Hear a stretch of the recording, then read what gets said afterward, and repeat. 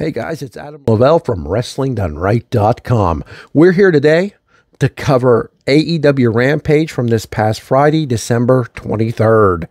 This show kicked off with the Trios Battle Royal for $300,000, and I'm sure this is also going to lead to the winners getting a title shot down the line once this Best of 7 series is over between the Young Bucks and Kenny Omega, the Elite, against Death Triangle, Pac, Penta, and Phoenix. I'm sure it's going to lead that. That wasn't announced, but it only makes sense to me.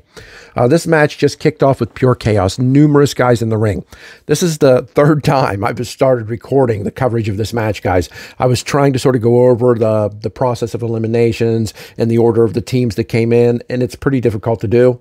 Even though I watched the show twice and I have a lot of screenshots and some notes written down, I'm not going to cover it in that way. I'm going to tell you that this was a top-notch battle royal with a lot of stories being told.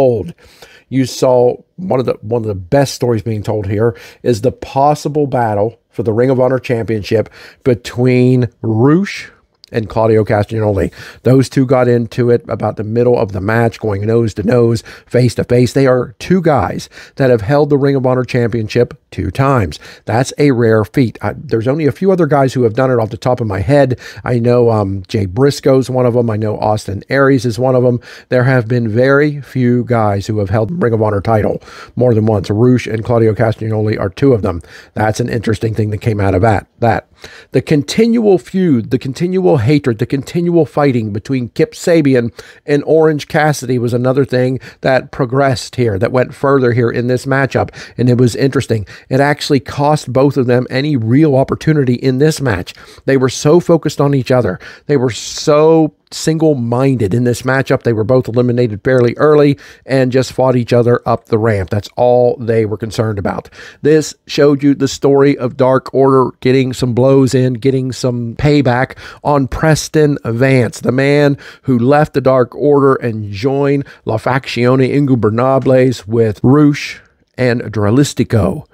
And the crowd went wild when Dark Order, when Uno, John Silver, and Alex Reynolds came in and began a serious beatdown on Preston Vance. But to Preston Vance's credit, knowing this was a battle royal, he dropped down and just let these guys kick and punch away. And while that would bring him much pain and discomfort, they weren't going to eliminate him from the match in this way. And he survived for quite some time. When the Blackpool Combat Club came out and it was their turn to enter the ring, the crowd, of course, popped huge for John Moxley, Wheeler Yuta, and Claudio Castagnoli. I talked already about Castagnoli and Rush getting into it. Of course, it was after they came into the match, so I'm not doing this in any particular order.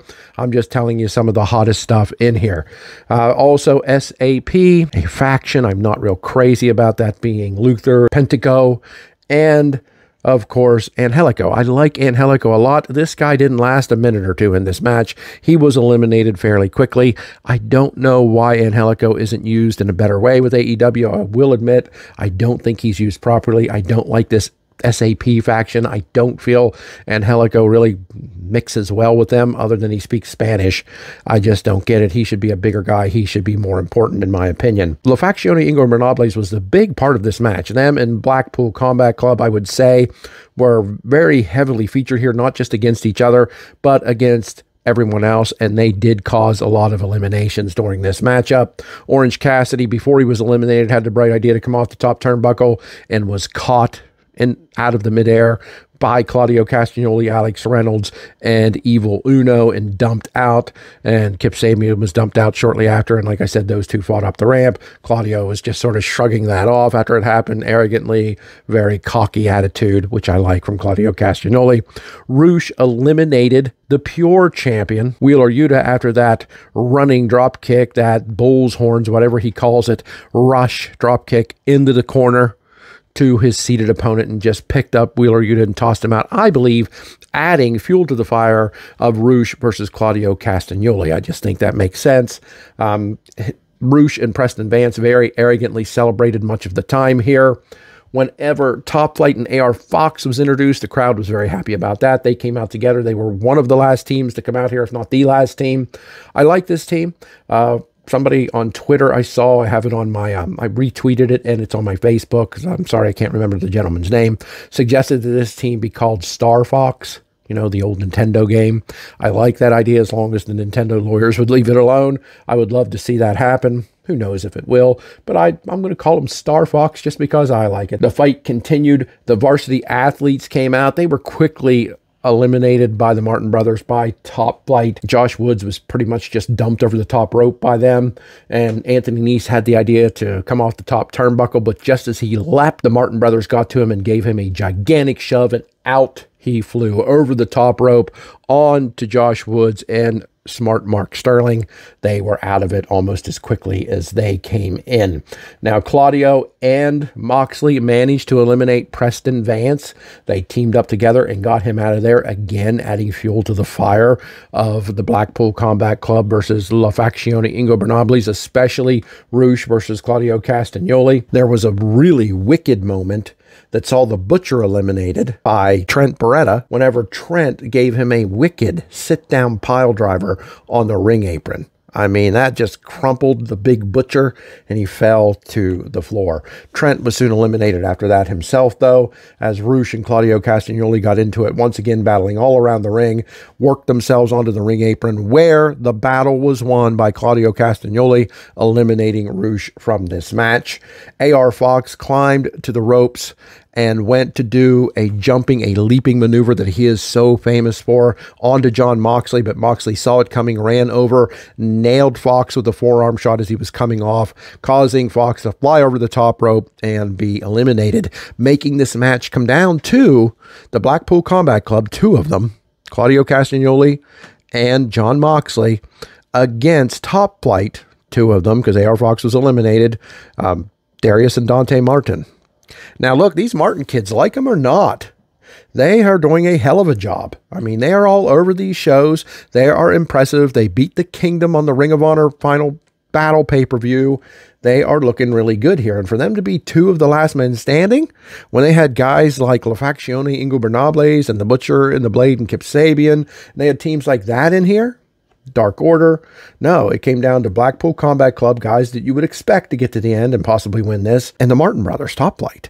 And the fight was on until Hangman Adam Page makes his way to the ring and gets into a huge brawl with Jon Moxley. Now, you have to give Page credit. He did stay out of this until Dark Order was eliminated.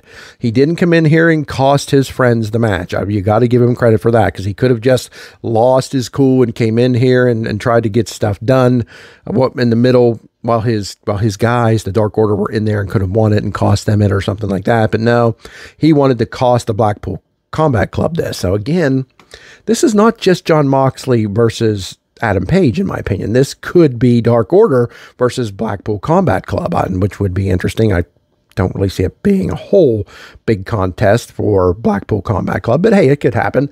But anyhow, Moxley and Page just get into it, fighting all over the place. And as this is happening, Top Flight, the Martin brothers, using their smarts, just nailed Jon Moxley with one of their aerial maneuvers, pretty big drop kick, I believe it was, knocking him over the top rope. He was distracted, not paying attention, not bracing himself, and out he went over the top rope.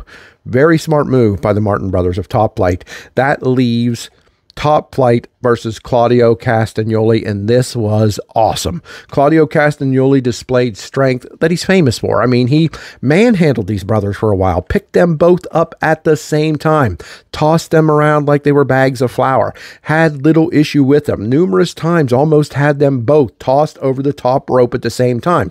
But the Martin brothers, being so skilled on the ropes the way that they are, being tightrope walkers, basically being able to navigate the ring on the ropes like few people in this business can do, caught themselves and managed to keep themselves from being eliminated. But to Claudio Castagnoli's credit, he did the same thing. While he's far from a high flyer, his strength, his pure unadulterated strength, allowed him to grab the ropes and keep from being tossed, even by two men at the same time. At one point, Castagnoli even had one of the Martin brothers up over his head and looked like he was going to run and toss him over the top rope, but instead the other Martin brother super kicked him, knocking him down. And they clotheslined Claudio Castagnoli over the top rope. But again, Castagnoli not only held on, he got back into the ring and came at these guys again, got an advantage, looked like he was going to hit the big swing on one of them, but instead the other brother came up and pushed his brother, who was in the big swing position, pushed him up and backwards and down over the ropes. They all three went. This time, Claudio Castagnoli, not able to hold on, falls to the arena floor, giving the win to Darius and Dante Martin of Top Flight. AR Fox hits the ring because he is part of that team, and even though he was eliminated, your team is not eliminated unless all three men are tossed. So AR Fox is back to celebrate their victory. I'm going to call him Star Fox. It's unofficial as unofficial gets. Top Flight and AR Fox are winners of the $300,000, and not officially named the new #1 contenders because you don't know who if there's going to be new champions, if Death Triangle will retain the championship. But no matter what happens there, if their next match, the winner of that best of 7 series, the Elite or Death Triangle, their next match are against Star Fox, the name I'm using for AR Fox and Top Flight, that's going to be money. That is going to be a great match, and AR Fox deserves it. I'm not taking anything away from the Martin brothers. They are looking like the Rock and Roll Express here. Now, I'm not comparing them. What I'm saying is the way the Rock and Roll Express came into JCP and were used heavily and got the titles right away and gotten big feuds with the Russians and the Horsemen. That's how I see the Martin brothers being used here. They're young kids, fly all over the ring, fast as hell. And Tony Khan and AEW are being like, we're going to use these kids. We're going to push them to the moon. And AR Fox is in the midst of that, a long-time independent veteran, I think deserving of such a thing. And seeing these three guys against either the Elite or Death Triangle will be money. It will be more money than what they won here, the $300,000. I really like this match. It told lots of stories. It showed a lot of potential feuds. Blackpool Combat Club against the Martin brothers, against Dark Order, against La Faccione Ingobernables. We got Bruce versus Claudio Castagnoli. We have any member of the Dark Order going against Preston Vance. We got the continuation of Orange Cassidy and Kip Sabian. We got the continuation of John Moxley and Hangman Adam Page. This was great. It was a great way to kick off the show. It was a very entertaining battle royal, which normally I'm not into at all. Battle royals typically bore me. This was not boring. This was worth watching. This is worth paying attention to. And this is worth talking about. What does the future hold for all of these guys?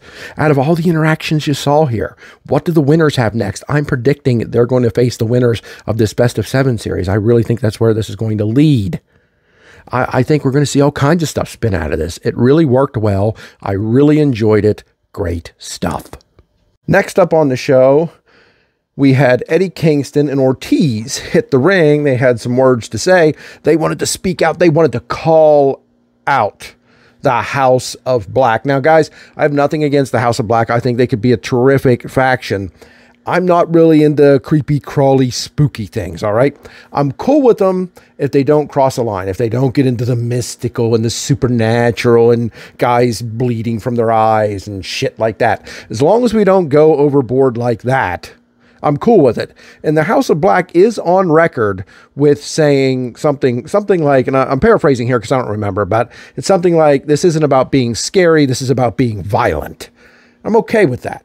I'm okay with that. I would rather see violence, chairs, tables, and even though I'm not really super into that either, I'm okay with that over the supernatural for sure. So Ortiz and Kingston are out here to say, hey, we're sick of your crap before the lights go out like we had a power outage or like we didn't pay the electric bill. Why don't you get out here now? We want to deal with you now. And that leads to the one and only Julia Hart. I mean, she's pretty cool. I like this chick. Standing there in her wide brim hat and her black outfit, pointing up to the mega screen, pointing up to the Megatron. What's going to appear up there? Of course, it's going to be the House of Black. All 3 members standing there with a response. And now Mr. Black himself, the leader, says something like, hey, if the enemy of my enemy is my friend, then what is the friend of my enemy? Or something, I don't know, some kind of mumbo jumbo, if you will. But he's basically sowing seeds of doubt in the relationship of Eddie Kingston and Ortiz.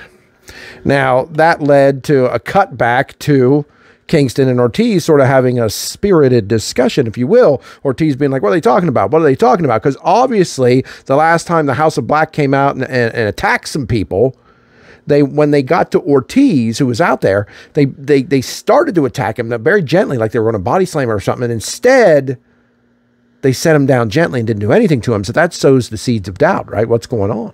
What's going on? Why didn't they hurt him? Why didn't they beat him down? Well, that might say to you, well, maybe he's going to join the House of Black. Maybe he's going to surprise Eddie Kingston. Well, my question to you is, how do we know this? How do we know it's not Eddie Kingston? Now, I don't think it makes a whole lot of sense for an independent, tough New Yorker like Eddie Kingston to join the House of Black, but we don't know what's going on. I don't think it could have been a little game that the House of Black were playing when they set Ortiz down. Maybe they just wanted to, that's there in Eddie Kingston's way of doing this. Because if there's one thing Eddie Kingston is and can be, it is all about the violence, right? I don't see him wearing face paint and coming out and looking like a druid or anything like that. But could I see him being interested in that stable if it meant he was just going to come out and beat somebody's ass and be as violent gets? Hey, maybe. Maybe. I'm not going to rule out that this is about Eddie Kingston joining the House of Black. I think it'd be a little different, it'd be a little odd, but it might work. I'm just throwing that out there. What do you guys think? Do you think we're going to see that? Do you think we're going to see Ortiz join the House of Black? To tell you the God's honest truth, I don't see either of these guys really gelling well with those guys. But maybe, like I said, if the House of Black is not about being spooky, it's about being violent, then hell yes, I can see Eddie Kingston fitting in. We'll just have to wait and see what's up with this, but it's interesting. Next, Renee Paquette was there with an interview with Jericho Appreciation Society's Sammy Guevara and Daniel Garcia. Now, of course, we all know that Chris Jericho, the man himself right here, has told Daniel Garcia that he is going to basically be the protege, the shadow of Sammy Guevara, that he could learn a lot from Sammy. Now, Daniel Garcia is he flat out tells Sammy Guevara here, I don't really like you. I don't like you. I don't like how you look. I don't like how you dress. I don't like your stupid hair, but I'm going to be a professional and I'm going to work with you. And Guevara's like, okay, you're going to be a professional, are you?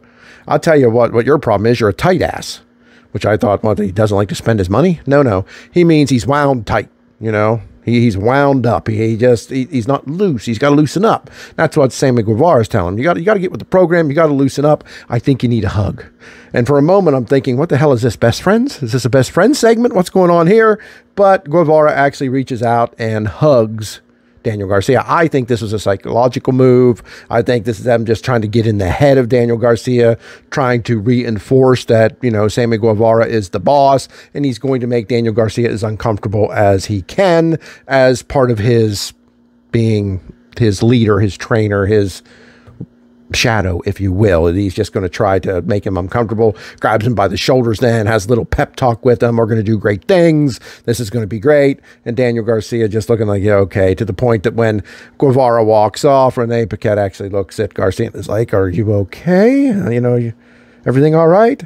And it pretty much fades out from there. So we're clearly sowing some seeds of dissent here as well, much like the last segment, in a slightly different way. That's the thing when you've got factions, when you've got groups, when you've got families, as was put here by Sammy Guevara, that the JAS is a family. Well, look, if you think you can't have family problems, I don't know what family you've ever come from. And there's all kinds of problems brewing among factions in AEW, and a lot of people be like, oh, that's too samey. Well, to me, it's realistic. If you're going to have wrestlers grouping up, teaming up, trying to build teams, which makes sense, you know, there's strength in numbers. You're also going to have issues and problems from time to time. Some they'll get over, some they won't. I mean, Keith Lee and Shane Strickland, you know, now we've got Eddie Kingston and Ortiz. We've got Sammy Guevara and Daniel Garcia. I don't really have a problem with it. To me, it reflects normalcy. It reflects what might actually happen in real life in these ego-driven situations. How is everybody going to get along perfectly all of the time when they're charismatic, arrogant, prideful professional wrestlers? They're not. And there's going to be issues. And sometimes it might lead to a breakup. Sometimes it may not. So I don't have a problem with any of these situations. It actually adds a little bit of flavor to the company, if you ask me. Next up, guys, we had Jade Cargill, the TBS champion. That's the women's television champion, with her baddies, if you will, Red Velvet and Layla Gray, coming to the ring. She's not defending that title. This is a title eliminator match, meaning as she faces these women along the way, anyone that defeats her, or the first one that defeats her, will receive a future shot at that TBS championship. The problem is this woman is undefeated. Undefeated. It's like 60-0. Nobody's touching Jade Cargill. Now, here's the thing. We're going to peek behind the curtains a little bit here, which I don't like to do too much on this show because I want to be a fan. I don't want to be an expert, or a wannabe expert, if you will. She's facing Vert Vixen. And the thing is, when you get somebody as new to the wrestling industry as Jade Cargill, no matter how good she's been, no matter how many matches she's won, no matter what title she's held, she's still new to the business, and she's still somewhat green, if you will. I don't mean that as an insult. I'm just spitting facts because I'm the most honest wrestling journalist in the world. She's green. She's an attraction. She's a feature, but she's green. So you got to put her in there with some other ladies that can make her look better than she is. And Vert Vixen is one of them. Vert Vixen, I hope, is getting a hard look by Tony Khan and AEW, because in this match, she made Jade Cargill look like the $1 million this company wants her to look like. Jade Cargill controlled this match. She woman-handled Vert Vixen all match long. Vert Vixen made that possible, though. Vert Vixen took a green wrestler like Jade Cargill, as good as she looks, as big as she is, as tough as she is, as much of the TBS champion, that belt she totes around. She needs some help in the ring. She just does. And anybody in her situation would. That's not an insult to her at all. I see what they're doing with her. I'm not against what they're doing with her. But as they do what they want to do with Jade Cargill, they need help along the way. And boy, did Vert Vixen give it here. This was an interesting, pretty much squash match because of Vert Vixen's abilities to make it look like it did. And it was, like I said, it was just Jade Cargill controlling the whole entire thing, including through a commercial break. Now, that takes a lot of faith, too. Now, this is in Jade Cargill and Vert Vixen. It takes a lot of faith. If you are going to work a match through a break, when you're going over the program and you're setting things up, you know where these commercial breaks go. And if you're going to take a match like this through a break, you're saying, I believe our fans will stick around through this. They will not turn the channel. They will not lose interest and not come back. This match will go through a break. Did it? I don't know how it did. I don't analyze ratings here because I'm a fan, not a wannabe producer or booker. All right. But I don't know. Did it hold the numbers? I don't know. But that's a compliment to both these ladies to go through a break. It just is. But they came back just for Cargill to get a bunch of kicks in on Vert Vixen, including a big scissor kick and a big leaping crane style kick to the face. And that ended the match and gave the victory to the TBS champion, Jade Cargill. Now, who's going to be the one that beats her? Someone's got to beat her. I mean, who wants to see a title eliminator tournament go through however many matches and there's no victor, so she doesn't get a new challenger? Someone's got to beat her so they can challenge her for this title. Who's it going to be? Some people think it's going to be Sasha Banks, whatever her real name is. I don't even remember. She's going to come in New Japan. She's in New Japan. Stardom really is where she's at. That's who's paying her salary. She's there. I don't understand the deal completely. It's somewhat part-time. It's no way is it a full-time WWE style thing or a full-time Stardom wrestles unbelievable amount of shows per month. I think they wrestle shows at least 4 a month, maybe more. They're always performing, and Banks is not going to be on all those shows. She's going to be on a handful, a select few.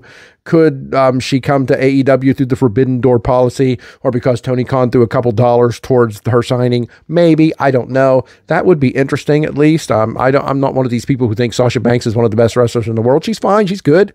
She's better than Jade Cargill at this point, for sure. A lot better. So it would be interesting. I wouldn't mind seeing that, but I'm not convinced that's what's going to happen. But someone has to come in here and beat her so she can have some type of challenger. No doubt about that. Next, we had several promos. We had one from the one and only Ruby Soho. She's back. She beat Tay Conte in her last match. She said, look, she thought it was over. She thought she could move on. She thought she could just pick up something else in her career, put that behind her. But no, Anna Jay had to come and interfere. And now she feels like she had to go out and get somebody to take her side, to stand with her against Conte, or which is Mello now. I guess it is Ty Mello. Sorry.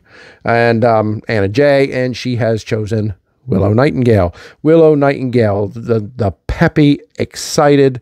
I love her. She does a great job. I'm not a big babyface guy, but she does such a great job at it. I am a fan of her. And they tease, not tension, but they tease the differences between the two. Like Soho's like, oh, geez, I don't want to fist bump you.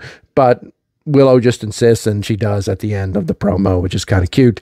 And it's going to be a bunch of matches next week on Dynamite, which look amazing. I'll do a Dynamite preview show exclusively on my Facebook. You got to follow me there, WrestlingDoneRight.com. You can find the link to my Facebook. But next Wednesday, it is going to be Ruby Soho and Willow Nightingale versus Tay Mello and Anna Jay. That should be a good matchup. But it's also going to be match 6, Falls Count Anywhere, Death Triangle versus the Elite. And we're almost done with this series. I figure the Elite wins this, so we get a 7th match. Yes, I'm predicting it early, I guess, but I don't see any way it ends here. But you never know. They could just fool us, and it could end here. But that is going to be on the show next week. We're going to see Top Flight versus Claudio Castagnoli and John Moxley of the Blackpool Combat Club. We are going to see Ethan Page with Stokely Hathaway versus Bryan Danielson. And we're going to see, for the TNT Championship, the champion Samoa Joe versus Wardlow. That is a hell of a show on the next Dynamite. Holy balls. I mean, we're going to go into the new year with AEW on fire. That is an incredible show. I'm not going to go over those again. I would like to, because I'm excited by them, but I will bring you again my thoughts, a preview of this on Wednesday, probably 30 minutes before the show, exclusively on my Facebook page. And we had a little promo from Wardlow reminding the king of television, His Highness himself, Samoa Joe, that he never defeated him. He didn't pin him. He didn't make him tap out. So he walks around with a fake crown. It's not his crown. He did not take it rightly off of the former king, and he's coming to get it back. And that's going to be a great match. That is going to be two Bull of the Woods, daddy, going head-to-head, toe-to-toe, to find out who will be the TNT champion. That is going to be great. But it's time for the main event, guys. Let's get into that. The main event, ladies and gentlemen, I freaking loved it. This was a tag team match extraordinaire. Now, yes, we didn't have both of the Acclaim because Daddy Ass had to take the part of an injured Max Caster, teaming with Anthony Bowens, non-title match then, of course, against Jay Lethal and Jeff Jarrett, managed by Sanjay Dutt and seconded to the ring by the mighty Singh, the Satnam Singh, the huge 1 in a million, 7'4" guy. They are coming out here seriously wanting the tag team titles. I mean, and wouldn't it freak the IWC out if they would pull this off eventually? Of course, again, this is a non-title matchup, but it started out with Lethal in there against Bowens, and this was just, I don't want to say perfect, but this was a damn good tag team match. Damn good. Guys, get over your hatred of Jared and watch this. Watch this with wrestling eyes and a wrestling mind and tell me this wasn't just wonderful, wonderful stuff. Now, it was pretty much dominated by the heel team. The heel team who worked tremendously together, but they were also telling the story that Bowens was working without his regular partner, even though they're close with Daddy Az and he's their adopted daddy and all that kind of cute stuff. It's not who he's used to working with. And watch this and tell me Billy Gunn and Jeff Jarrett, two older gentlemen, and I'm 53, so it's not an insult, didn't perform wonderfully. Tell me they're not incredible workers. Some of you don't know the difference between performing and working. There are a lot of amazing performers in the world of wrestling today. Guys who can perform, especially if they get to rehearse ahead of time, amazingly. But there are very few workers left in wrestling that can get in there, call a match in the ring, and work it in a style where it looks like a fight, where it looks like a struggle, and not a cooperative dance routine. And I'm not saying this is a hater of modern day wrestling. It's just a simple truth. Lethal and Jarrett dominated this with unbelievably good tag team strategies, tagging in and out all the time, keeping their opponent on their side of the ring, and working them and wearing them down, keeping Bowens from tagging out and keeping Billy Gunn out of the ring for the lengthiest part of this match. It was just a perfect job by the heels and doing little underhanded things here or there, but not really overly cheating throughout the match until the end, and we haven't got there yet. But this was great. They really put it in the heads of the Acclaim that they could be in trouble. Now, when Billy Gunn did get in, he got a hot tag, imagine that, and he was fired up, and he took the heels to school. He took them down, and they did the little scissoring thing with Bowens before they did a double elbow drop on Jay Lethal, so they got the crowd fired up there. But the challengers stormed back. Jeff Jarrett worked the crowd like the magician he is, like the last outlaw that he is. You can chant Jarrett sucks, you can chant TNA, you can chant whatever you want at this guy, but every time you're doing it, all you're saying is that he's doing his job because he knows how to do it, and he did it wonderfully here. He did it masterfully here. I call these guys the Lethal Outlaws. Jay Lethal, the last outlaw. Jeff Jarrett, the Lethal Outlaws. I'm naming teams tonight, baby. I love this. I loved how this matchup worked. Audrey Edwards did her job amazingly well. Distracted at the right times. Back focused on the match at the right times, worked the match very strongly. They even talked about that on commentary with Jeff Jarrett saying how much she annoys him because she doesn't count to 3 fast enough, and just putting it out there that she was doing a good job in this matchup.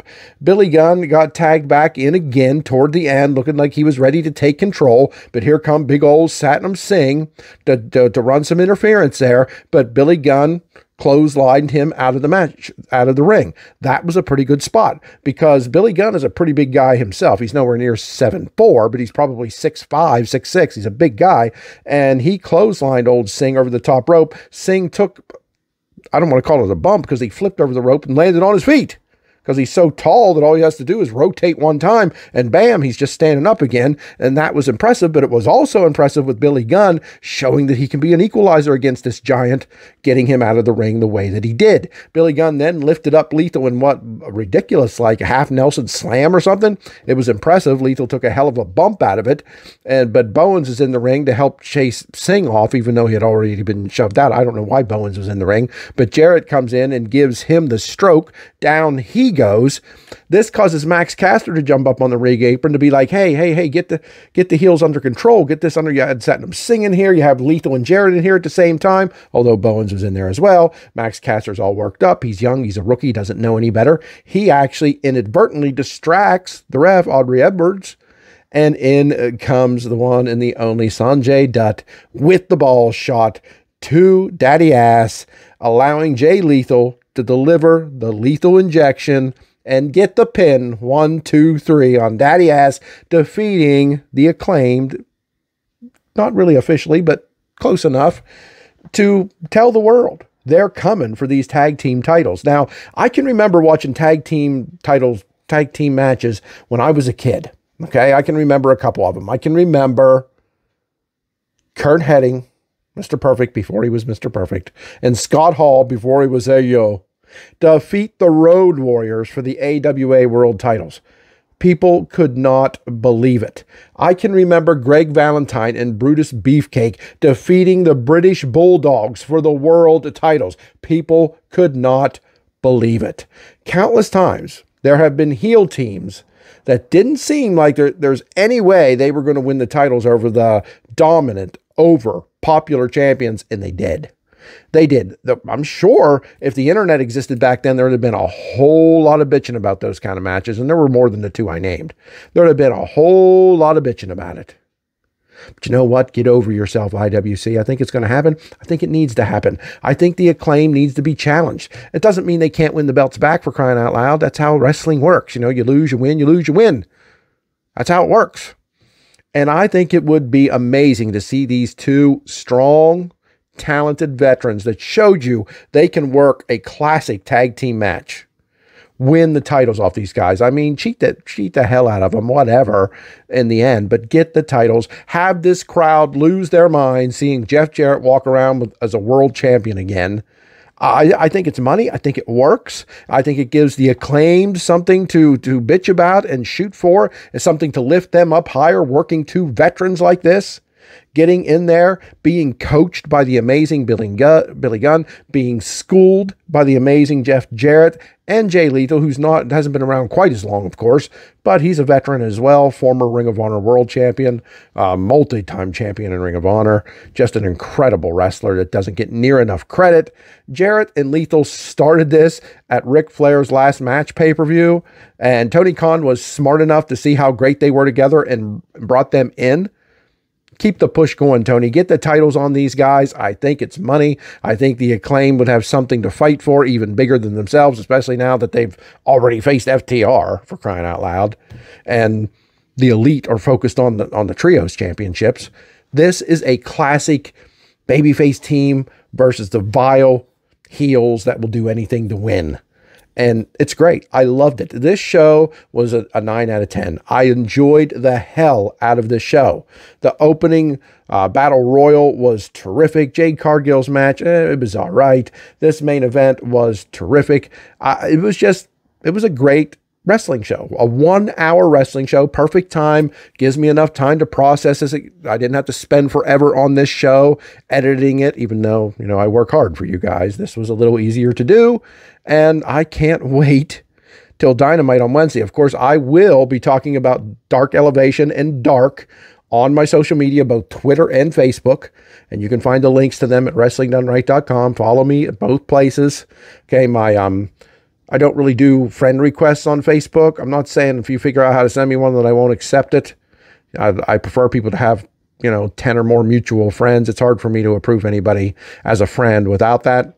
But all my posts are public because I am a public figure. It's a business Facebook now. So everything I post is public. You can just click the follow button and you'll be able to interact with me, comment on my posts, whatever. Help me share them, guys. I really need them shared. Even if you disagree with me, share them. Say, hey, this guy's crazy, isn't he? And put it out there and see what other people had to say.